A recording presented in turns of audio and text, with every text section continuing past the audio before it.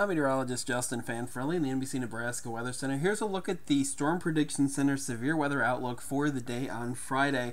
The Panhandle in a marginal risk of severe weather and slight risk as we make your way from North Platte and points off to the north and east. So a marginal risk means one or two storms could be severe. The slight means that we do have the chance for more scattered severe storms. Time frame on this one should be around 4 p.m. to midnight Central Time as we make our way through the day on Friday. Here's what it looks like. Lots of sunshine as we make our way through the morning. Temperatures quickly getting up there into the lower 90s in the Panhandle, upper 90s out toward North Platte. Now we do have the possibility of some scattered storms in the early afternoon in the Panhandle, and it'll move west to east, and the strongest storms should be off to the east of North Platte as we make our way through later on into the evening. Large hail damaging winds all possible as we go through your Friday evening.